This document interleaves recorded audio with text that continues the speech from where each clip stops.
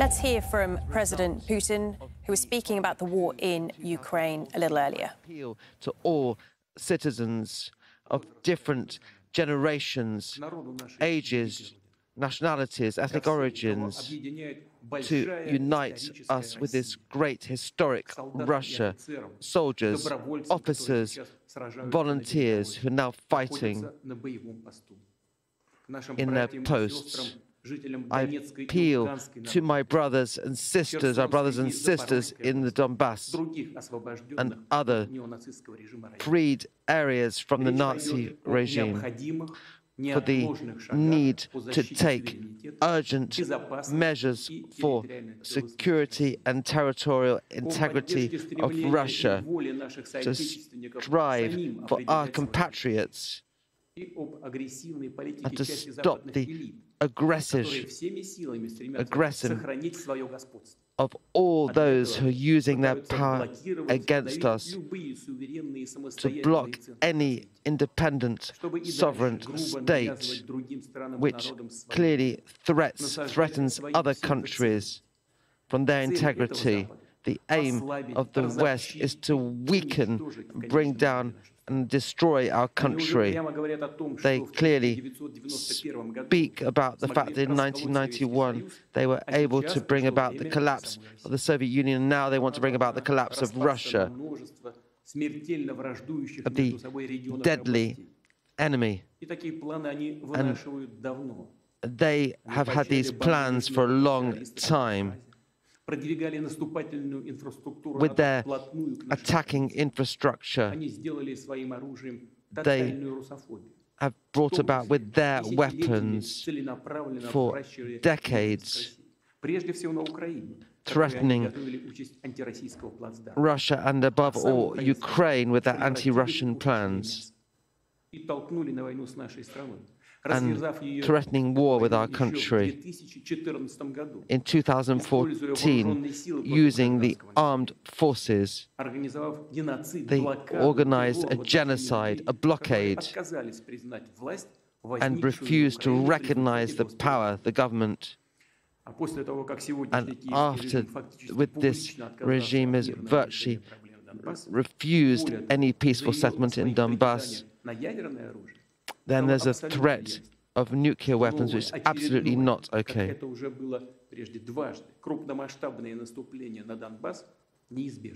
And that would be inevitable, which would then have led to an attack on Russian Crimea. So this decision was absolutely essential. And the main aim is the freeing all the territories of Donbass. The Lugansk Popular Republic has already been cleaned of Ukraine. For 8 years, the Kiev regime has been dragging this out for so many years. Therefore, our parts, our military units are acting in an educated, correct way. Step by step, they are freeing the country, freeing villages and towns. As you know, the special military operation is one in which professionals are participating, and yet, together with them, there are volunteer formations of different ethnic origins of different parts of Russia for the defense of Russia and Donbass. And the government and Ministry of Defense have fully defined their status, as well as that of the status of the Donbass and Lugansk regions. The Russian army supporting, including in a medical and social way. I'd like to draw particular attention to the provision and formation of technology in Donbass. The main task is to free Donbass with the Ministry of Defense and General Headquarters to free them from Nazis, as well as the Zaporozhye region, as a result of which there has been a fighting line which is of thousands of kilometers. I want to say publicly that following the beginning of the special operation and negotiations, the government reacted to our proposals with opposition, and these proposals, above all, concern providing security to Russia. But it's quite clear that the West was not interested in a peaceful solution and in making compromises. They just wanted to break down all negotiations. The Kiev regime carried out more attacks again with their mercenaries and with Western advisors. At the same time, in the strictest way, repressions were carried out throughout Ukraine against its own citizens following the armed coup of 2014. The politicians are afraid, intimidated, threatened in barbarian ways. We know the majority of people, of these neo-Nazis on the territory, do not want to be under the yoke of this Nazi regime. And so the Lugansk and Donetsk leaders, seen that the neo-Nazis had captured their areas, these Nazis who are killing people, who are being killed in Donetsk and Lugansk regions in Zaporozhye.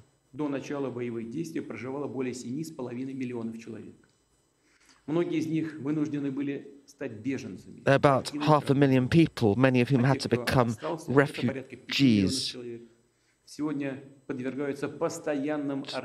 Today, there's constant artillery, there is constant firing.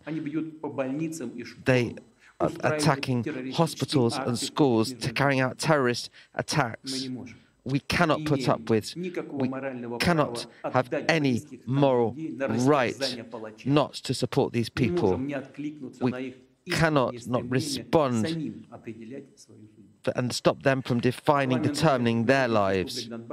And therefore, the Republic of Donbass and the military Zaporozhye administration have decided to carry out referendums, have appealed to us, to Russia, with a request to support the regime. We are doing everything to ensure the security and independence, self-determination, and that decision about their future of Donetsk and Lugansk is one that we support. Dear friends, today our armed forces are acting on the front lines of thousands of kilometers, resisting not only neo-Nazi formations, but all the military machinery. It is essential to carry the following measures. It is fully adequate and with which we are facing, and that is for the protection of our people and its sovereignty and integrity, to provide security of the people and the freed, liberated territories, to support the proposal of the ministry, the headquarters of the Russian Federation, of a full mobilization. I want to say, to call on the military, on the armed services, and above all, those who've carried out armed military service in the armed forces, called for military service, will have additional training the decree on this partial mobilization, I repeat,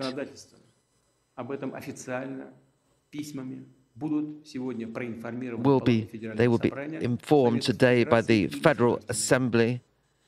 The mobilized units will today, on the 21st of September, be informed, including the main regions, provide all essential means for the military commissariat for mobilization, status of guarantees to carry out military service according to a contract. This partial mobilization will have additional measures with the leaders, managers of companies to be able to increase their production of military equipment. In turn, all material questions, resources, financial questions must be solved by the government quickly. Dear friends, the aggressive anti-Russian policy has led to this. We constantly hear threats against our people. Irresponsible politicians in the West speak about offensive weapons, the threat of offensive weapons. Such terrorist strikes, including the use of Western weapons, is something including going up to our borders, to the Kursk region. Planes, ships, satellites. NATO is threatening the whole of Russia. Washington, London, Brussels, constantly putting pressure on our territory.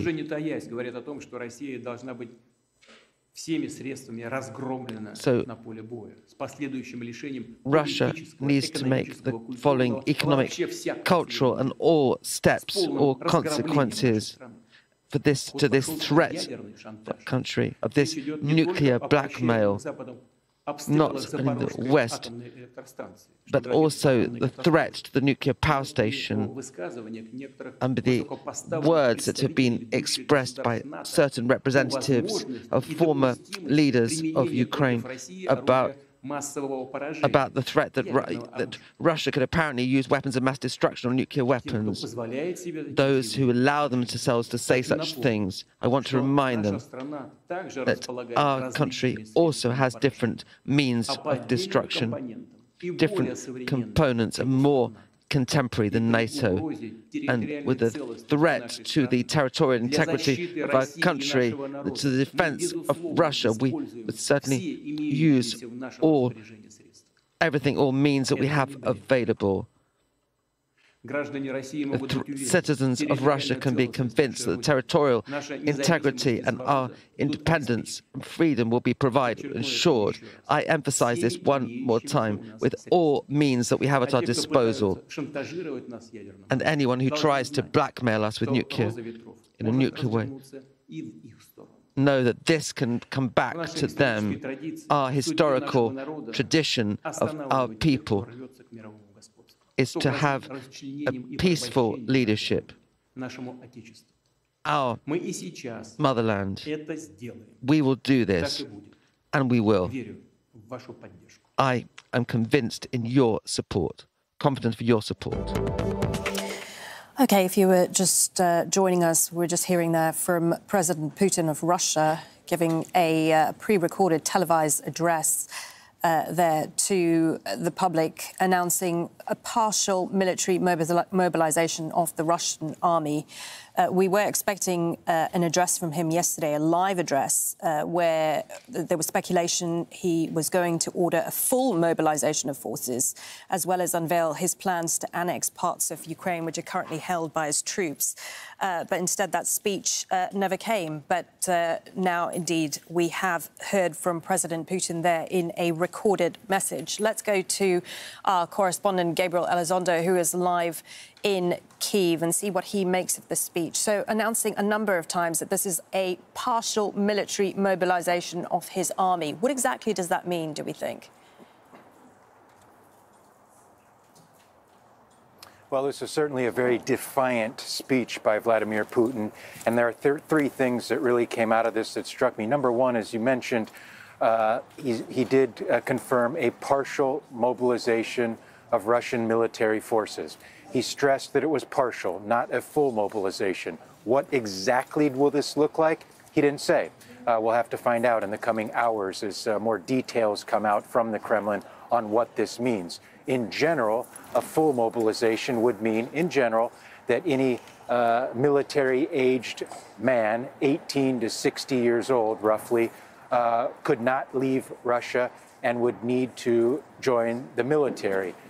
It's unclear if this partial mobilization means that or not, so we'll have to get more facts on exactly what this means.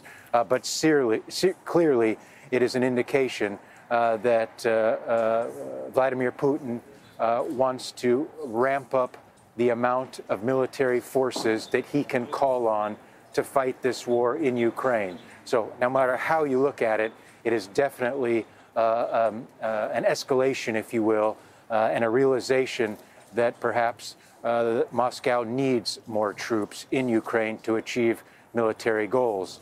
Now, beyond that, he did also confirm, a very big headline out of this speech, is that he did confirm that he is moving forward with referendum votes to take place on Ukrainian territory that is occupied by Russia right now. He mentioned Donbass a lot, the regions of Luhansk and Donetsk. He said that they will have accepted Russian-imposed officials in those two regions their request to hold referendum votes. He said that they will move forward with that. And he also mentioned the region of Zaporizhia as well. Interestingly enough, he did not, as far as I could hear, mention Kherson, the region in the far south. What's interesting about this is what Vladimir Putin is saying is they're going to move forward with referendum. That's the first step to full annexation in those three regions. Two of the three, Zaporizhia and Donetsk, Russia only controls about 50% of those territories. So this will be very unprecedented and very interesting to see how they plan to hold this referendum in territory that they don't even control all of. In fact, in Zaporizhia, they don't even control the regional capital of that area either. Beyond that, the other thing that struck me was towards the end of his speech, clearly mentioning nuclear, saying that Russia will use all of its available means to defend what he calls Russian sovereignty and Russian territory, and even mentioned, you know, the insinuating that all options are definitely on the table. Definitely, that's something he's mentioned in the past or hinted at the past, but you heard it straight from Vladimir Putin's mouth right there that he is prepared to use any means necessary to defend what he considers to be Russian sovereign territory. And Gabriel, let me pick you up on the plans on the referendum that we are now getting more details about. A lot of criticism from the West on that yesterday. And how exactly does he plan on doing this when the country's in the middle of the war?